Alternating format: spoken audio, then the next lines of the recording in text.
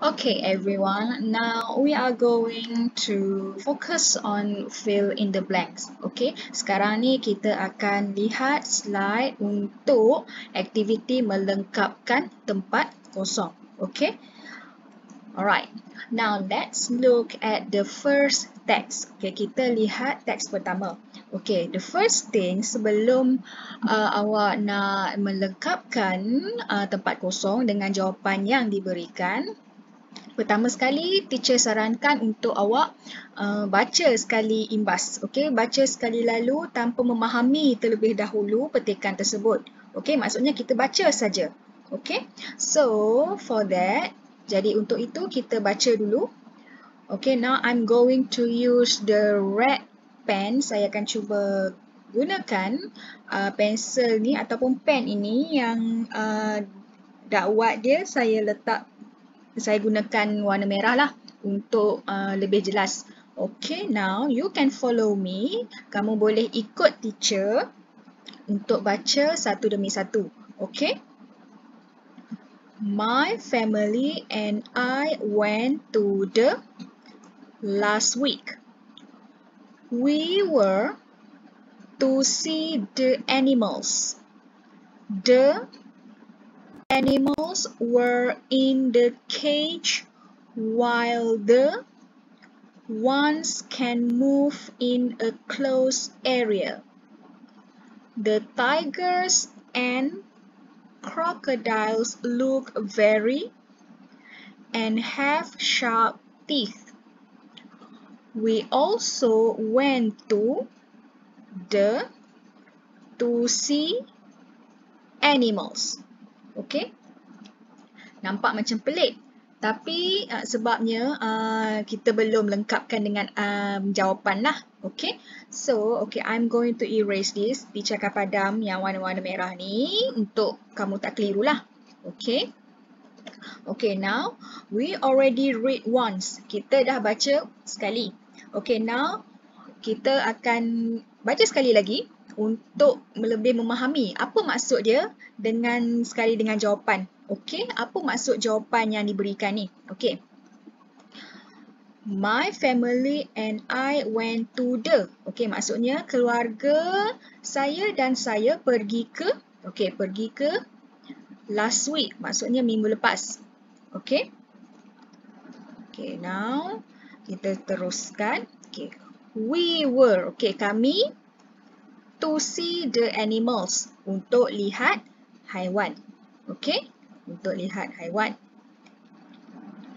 The animals were in the cage while the ones can move in a closed area. Okey, apa kat sini dia tak lengkap kan? Tapi melibatkan haiwan. In the cage, sangkar. Okey. While. Okey, while sementara. Ones. Okey, binatang yang macam mana kat sini? Okey. Can move, boleh bergerak. In a closed area. Dalam kawasan yang tertutup. Nampak keliru kan? Okay, I will erase this. Teacher akan padam. Okay. The tigers and crocodiles look very. Harimau dan buaya. Okay, harimau dan buaya look very. Nampak apa? Okay. Apa jawapan kat sini? Okay. And have sharp teeth. Gigi yang tajam. Okey. Okey, itu maksud dia gigi yang tajam. Okey, seterusnya. We also went to the. Pergi ke mana? Okey. To see. Untuk lihat apa kat sini? Animals. Okey. Haiwan yang bagaimana? Okey. Okey, now kita dah baca dan faham sikit-sikit. Okey, now the answer. Okay, sekarang ni untuk jawapan. Okay. What is the meaning of wild? Apa maksud wild? Okay, wild maksudnya liar. Okay. How about excited? Macam mana pula dengan excited? Okay, excited maksudnya teruja. Okay. Tame. Okay, apa maksud tame? Jinak. Okay. How about aquatic? Okay, aquatic maksudnya aquatic lah. Okay, melibatkan haiwan yang ada kaitan dengan air. Okay, maksudnya yang mungkin tinggal dalam air lah. Okay. Okay, how about zoo? Okay, zoo lah tempat kamu boleh lihat beberapa haiwan yang untuk kamu tengok lah. Okay, fierce. Apa maksud fierce? Okay, fierce maksudnya garang. Okay, and the last one dan akhir sekali, aquarium. Apa maksud aquarium? Aquarium. Okay, ejaan dia berbeza sikit. Ada huruf berbeza. Okay, so that's the first text. Ini teks pertama, teks kedua.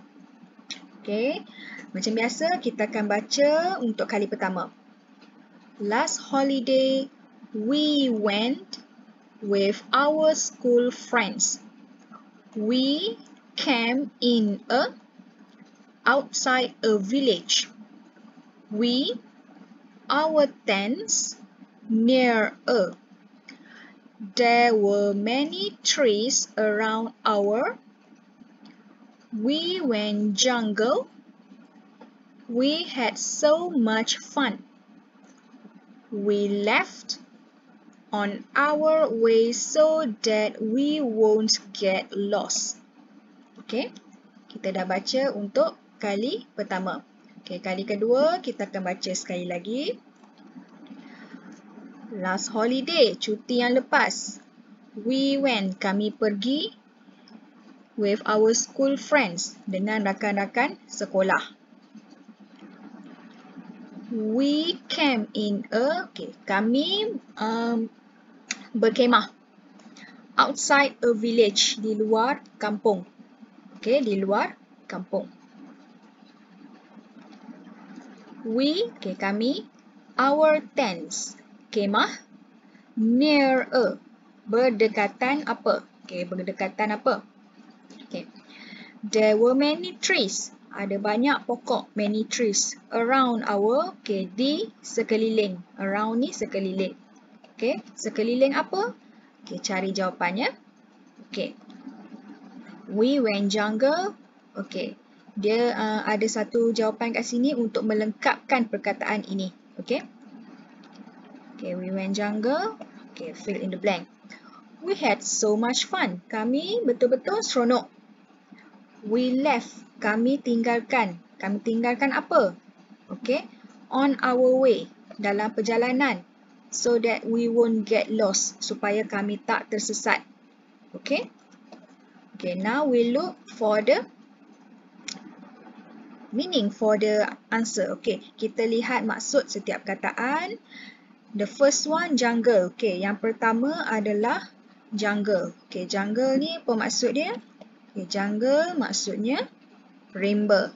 Okay, hutan rimba. Markers, penanda.